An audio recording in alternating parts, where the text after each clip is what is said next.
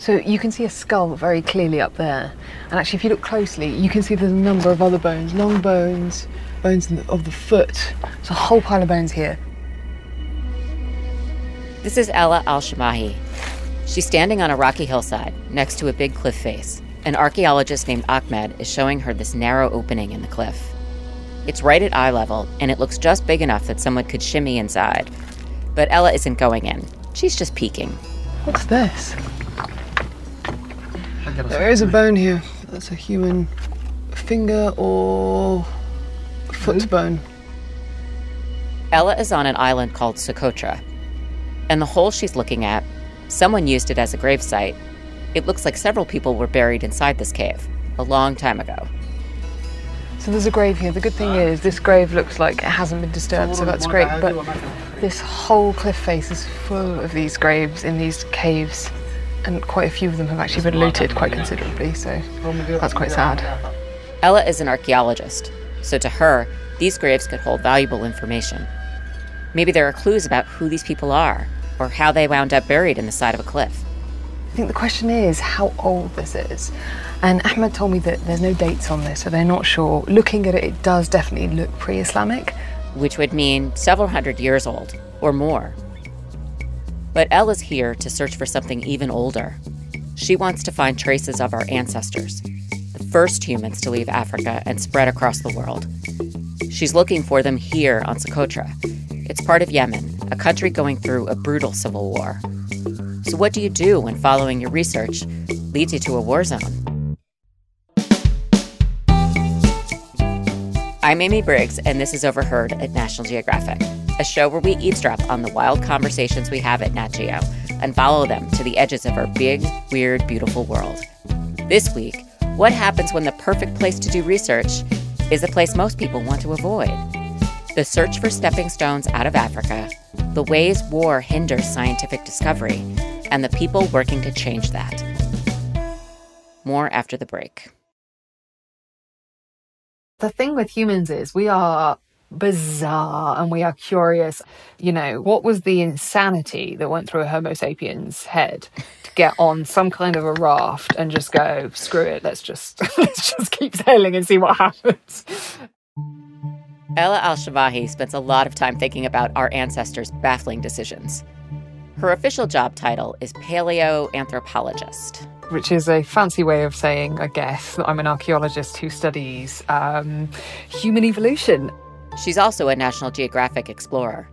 Ella grew up in the UK, but both of her parents are from Yemen, and she used to go visit her family there.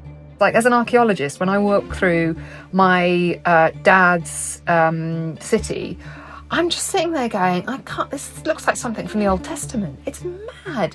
When Ella was an undergraduate, she realized she could use her background to her advantage. I was really interested in how humans left Africa. And just because of my family ancestry is Yemeni, I kept looking at this map. And everybody kept saying, oh, we're going up via, we left via the Sinai of Egypt. That's the classic textbook explanation of how humans first left Africa. But Ella, she focused on another part of the map. There's a narrow stretch of water separating Yemen from Africa. It's close enough that maybe humans made it across. Maybe it's another route out of Africa. It's not that far. It's not that deep. And so, it did get me thinking. Paleoanthropology has one thing in common with real estate. It all boils down to location, location, location. And as far as Ella is concerned, Yemen is in just the right place. It's on the Arabian Peninsula, wedged into a corner of the Indian Ocean. At its closest point, it's just 20 miles away from the eastern coast of Africa. So it's right in the transition area where two continents meet. The problem now is getting to Yemen. The civil war makes it extremely dangerous for outsiders. And I guess just because I'm Yemeni, right, it didn't seem as risky for me because I'm also, okay, it's the place where, some colleague got kidnapped, but also it's the place where my cousin got married. So it's kind of, it demystifies this place. For several years, most of Yemen has been too dangerous even for Ella, but that doesn't mean the whole country is off limits. Socotra is about 200 miles off Yemen's coast. It's about the same size as Long Island, New York. But the landscape couldn't be more different. To Yemeni people, Socotra has a reputation as a wild and wonderful place. Somebody once told me that Socotra was the kind of island that if a child drew an island, that's the... And I'm like, yes, that is exactly right. You've got crazy canyons, you've got crazy desert-like things, you've got a beach that's basically like a mountain desert. It just looks bizarre. Socotra has tall, jagged mountains and wide, rocky plateaus. And all over this island are plants and animals only found here in the wild. 90% of the island's reptiles don't live anywhere else on Earth. But if I had to pick a favorite critter, it wouldn't be a rare bird or a lizard. It would be a bug, the Monocentropus balfouri, otherwise known as the Socotra Island blue baboon spider. It's big, it's blue, it's hairy, it's a tarantula, and it is the most beautiful blue spider I've ever seen. There is so much unique life that people call Socotra the Galápagos of the Indian Ocean. Blue spiders aside, there's one plant that overshadows almost everything else. It's called the dragon's blood tree. Aside from having a great name, it has a very memorable appearance. So imagine this. You're looking at Socotra's dry, rocky landscape, and from it grows something that looks like a gnarly pine tree and a mushroom had a baby. It has a twisted brown trunk, standing about as tall as a person, and at the top of this trunk, intertwined branches grow up and out, almost like an umbrella. And then, up on top, is a carpet of leaves that look like thin, piney needles. But wait, there's more. If you cut open this tree, it kind of looks like a crime scene. The sap is blood red. But it's this sap that gives the dragon's blood tree its fantastic name. And this sap has been used for centuries for all kinds of things. It's been in medicine, it's been a dye, it's been in makeup, and it's also been in a varnish. So Ella wanted to see it all for herself. Put it like this, if Socotra was in the middle of Europe, there would be a number of scientists working there in every corner of it, all through the year. In 2018, Ella traveled there on a scouting trip, basically a fact-finding mission to lay the groundwork for a bigger, full-scale scientific expedition. I was being told that once you get to Socotra, it's safe. The problem is getting to Socotra. Violence can flare up at Yemen's airports, so flying felt risky. She checked out a couple of flight paths and ruled out both. And so there was this third option that was really out there, but I was aware that some other scientists had done it, and it was their idea. It really wasn't our idea. Instead of flying, they could sail to Socotra, but it wouldn't be a pleasure cruise. In fact, it wouldn't even be a passenger boat.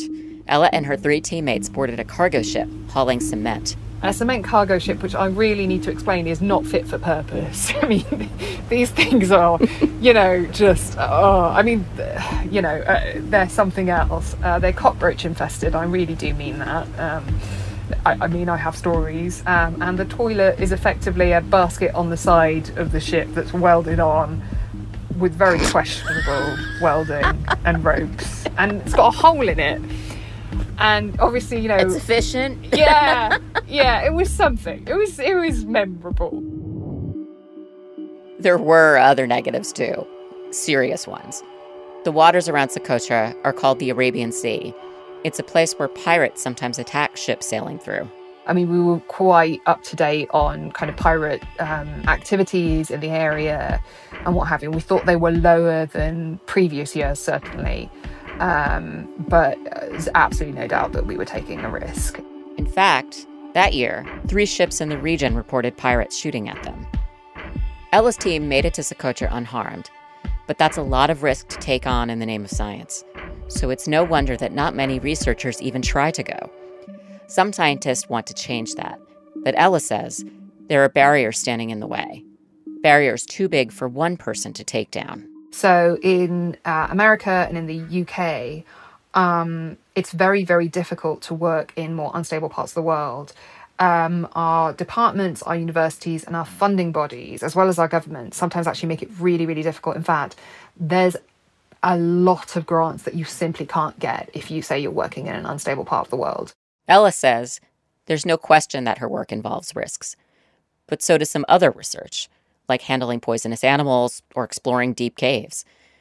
Institutions will fund that research, but they're more hesitant to fund the kind Ella is talking about.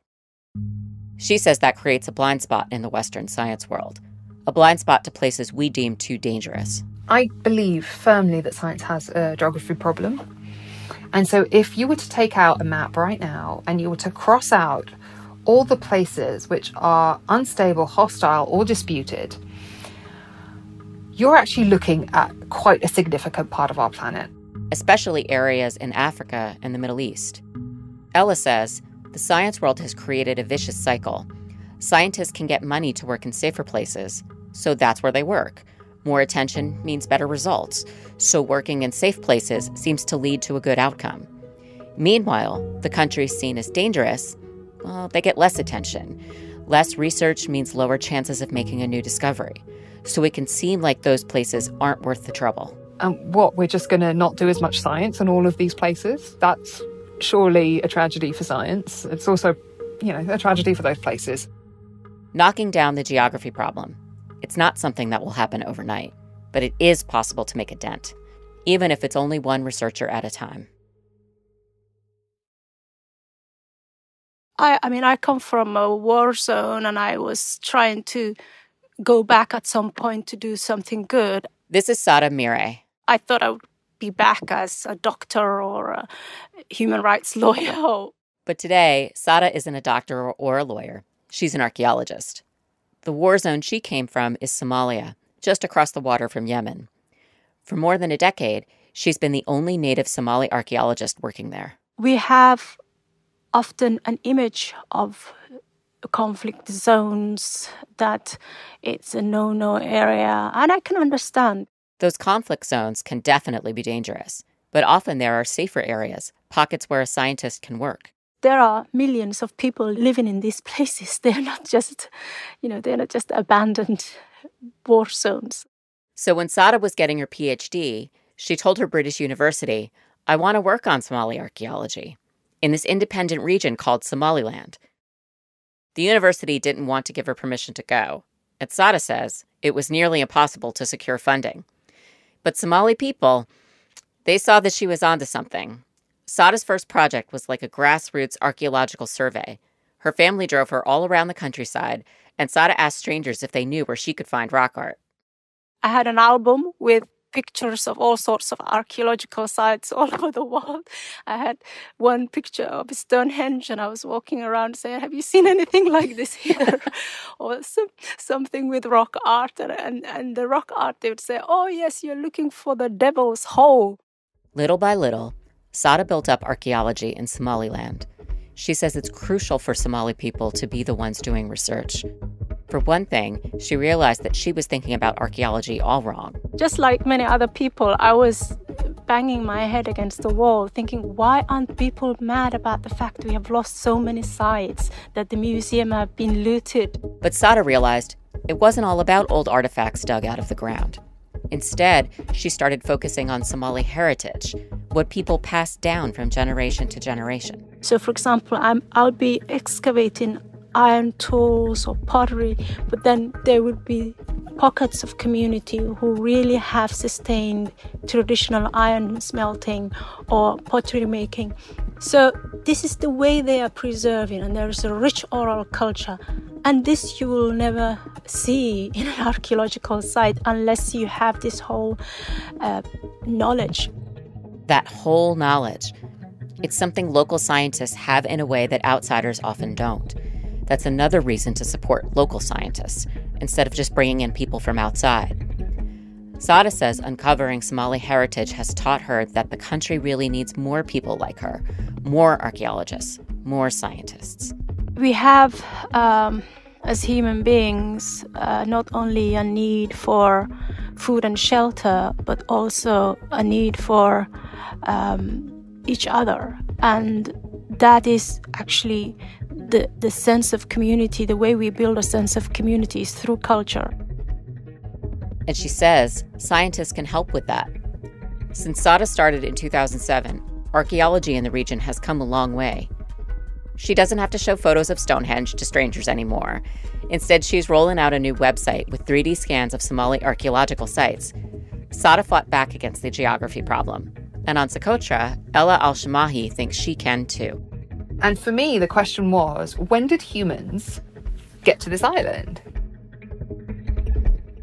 Genetics research suggests only a few thousand years ago, which is pretty recent if you consider that Homo sapiens have been around for about 300,000 years. But Ella says genetic analysis doesn't tell the whole story. She wants to know what's buried in the ground. It's an island that's very, very close to Africa, and yet the archaeology there isn't well dated at all. So she teamed up with the guy who knows Socotra's archaeology better than anybody, Ahmed Al-Arkbi. Generally speaking, Socotra is untouched. It continues to be unstudied. Ahmed is the archaeologist who showed Ella those burials inside the caves. He runs the local government Department of Antiquities, and he's one of Socotra's only archaeologists. In the ancient world, the island was a busy stopover for sailors. People visited from all over Africa and the Middle East, and from as far away as Greece and India. This island is unique in terms of its natural setting, the culture of its peoples and their language, and the distinct cultural heritage that's found here. It's unlike any other area within or outside of Yemen. This island needs to document these sites. Ahmed has logged almost 500 archaeological sites on Socotra, and he says some of them are totally stunning. There's 2,000-year-old rock art depicting animals and human stick figures. There are ancient burial sites and ruins of old towns. There's so much to work with, but Ahmed can't do it all by himself. Take this one time when he was working on his master's degree. He decided to catalog as many rock art sites as he could across every nook and cranny of the island. I did this for a full month, researching field visits throughout the different regions of Socotra. Well, one day, I decided to chat with some of my friends about what I was working on. Who knows, perhaps one of them had seen some site or another. So Ahmed showed pictures of rock art to his friends. And one guy was like, "Oh yeah, I know exactly what you're talking about. There's a spot really close to here." Ahmed was skeptical. He wasn't convinced that this guy knew what he was talking about, but his friend just wouldn't let it go. I said, all right, fine, we'll take my car and we can go to whatever area you want. This was out of civility and courtesy, because I was thinking that this guy, probably doesn't know anything about this subject. He's just a simple, average guy. So they drove to a spot just a few miles outside Socotra's capital city, basically right in Ahmed's backyard. They got out of the car, and the guy was like, "Here it is."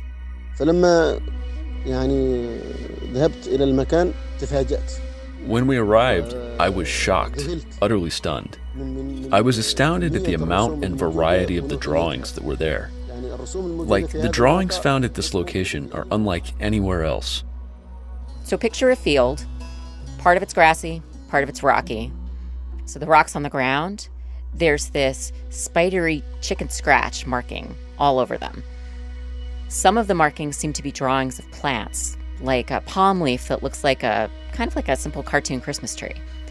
In another area, it looks like somebody drew life-size feet into the rock. Some of them even have little toes etched in. And there's a lot more, like dozens of Christian crosses, even a drawing of a ship. All of that just in the ground, right there. And it would have been almost impossible to discover unless you knew where to look. So, without even thinking, I hugged this friend of mine so tight. His head got so big more than once.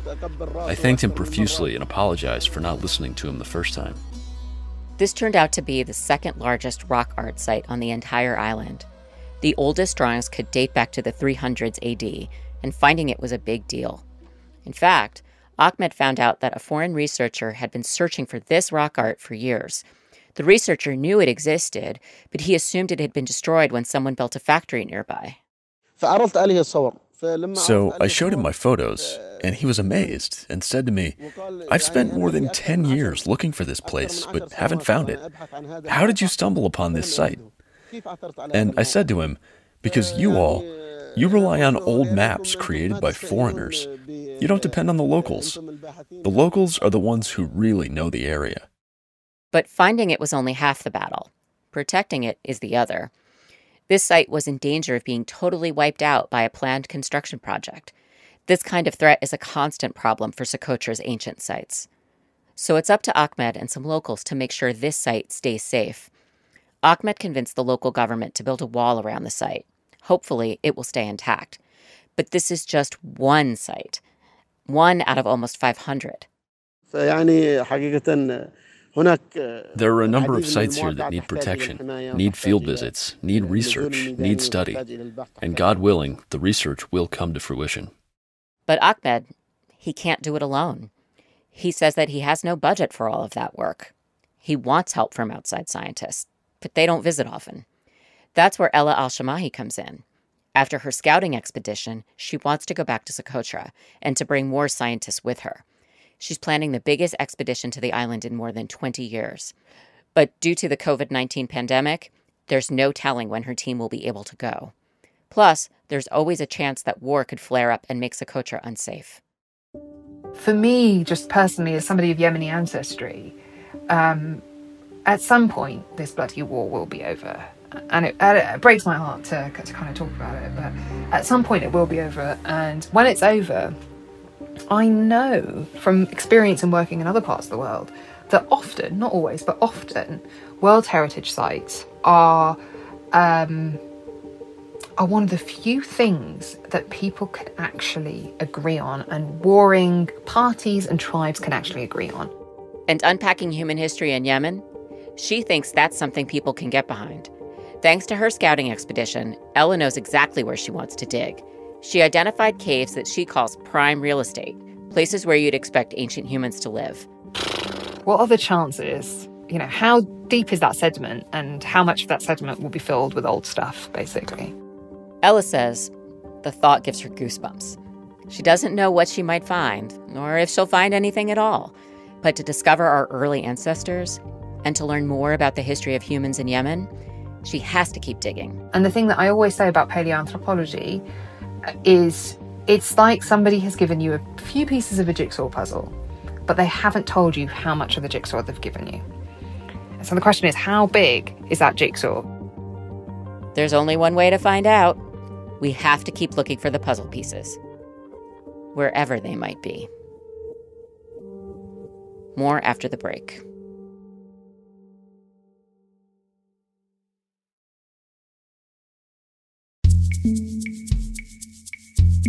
Now that you've heard about Socotra, you've got to see it for yourself. Check out the link in our show notes to a story about the island and see the dragon's blood trees through the eyes of a Nat Geo photographer. Also, learn more about the human journey out of Africa. In Yemen's neighbor, Saudi Arabia, scientists discovered human footprints that are more than 100,000 years old. That's the oldest trace of humans found in the Arabian Peninsula. The oldest so far, anyway. And we also have stories about Yemen's civil war. You can see the work of a Yemeni photographer who looks for points of light in the war's darkness.